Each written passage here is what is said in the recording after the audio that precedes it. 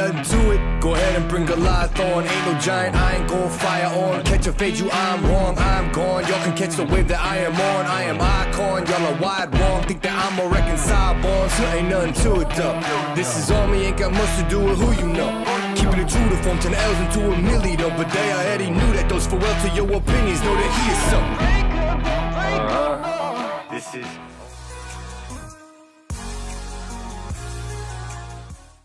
Hello guys and welcome back to my channel. Today I'm going to build and fly a new 5-inch quadcopter using the Raptor V2 ultra durable frame. The highlight of this frame is an aluminum cage which, according to its manufacturer Uniquad, a company based out in Israel which specializes in producing military-grade aluminum components, should make it pretty much indestructible. In this video I'm going to quickly go over the features and highlights of the frame, give you my feedback after testing it out, and of course crash it as much as I can in order to test its durability. First of all, in terms of features and specs, the dry weight of the prototype version that I have is 244.3 grams, including the action camera mount and some of the 3D printed parts, so it is definitely on the heavy side. Keep in mind though that this is a prototype version, so the final version should be a little bit lighter, at least according to the specs that I can see on the website, and about 40% of the weight of the frame is a result of using a very robust cage that consists of 4 plates that should properly protect the internal components of the quadcopter.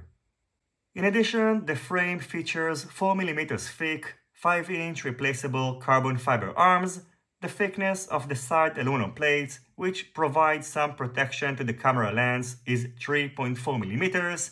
It comes with a detachable aluminum action camera mount. It supports micro-sized FPV cameras. On the center of the frame you can find both 20x20 and 30.5 by 30.5mm M4 mounting holes for mounting a stack. On its backside, 20x20mm M2 mounting holes for mounting your VTX, and spare and 3D printed parts are available for an extra cost. Now, as you can see, the Raptor V2 is ready for a maiden flight, so what I'm going to do now is to head outdoors, crash it, and get back to you in order to check the results.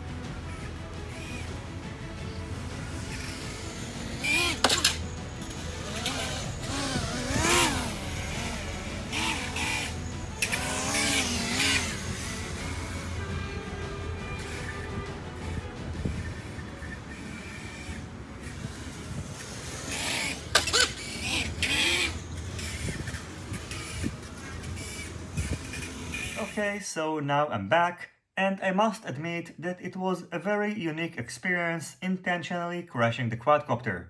As you can see, the frame itself is pretty much intact, the aluminum cage and the carbon fiber arms didn't suffer any damage, and the item that was heavily damaged is the camera lens that was pushed inside after each crash. I've already gave my feedback to the designer of this frame, and on the next version they are going to add a couple of more mounting holes on the side aluminum plates, which will enable you to place the camera deeper inside the frame and protect it. And another item that suffered some damage is the antenna, which was detached from the Vista unit, and I advised to Uniquad to add an option to mount it closer to the frame in order to better protect it. In addition, the battery that I used in my test is now completely destroyed because it was mounted on the top plate, so it suffered a lot of damage when crashing the drone from the front side, so I think that it can be great to be able to mount the battery on the bottom side, where it is going to be better protected from front crashes.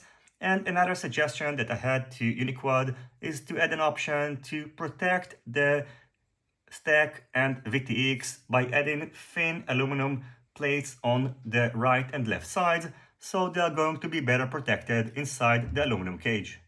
Now, by the way, I also suggest that in case you are going to opt in for this build, to use 20 by 20 millimeter stacks, as it is going to be better protected inside the aluminum cage, whereas in case you're going to use a bigger 30.5 by 30.5 millimeter stack, it's going to be more exposed and more prone to suffer damages in case of a crash.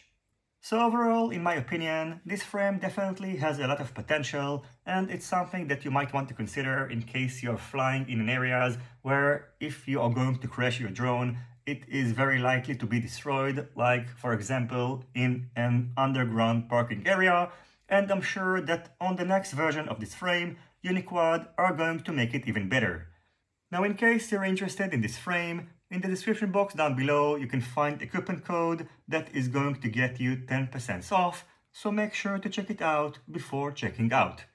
Anyway, that's going to do it for this video. As always, I thank you for watching my video. I hope you enjoyed it and you found it useful. If you have any questions, feel free to ask them in the comments section down below. Don't forget to leave a thumbs up if you like this video, and consider subscribing to my channel and hitting the notifications bell if you're not already subscribed. See you in my next videos, and goodbye.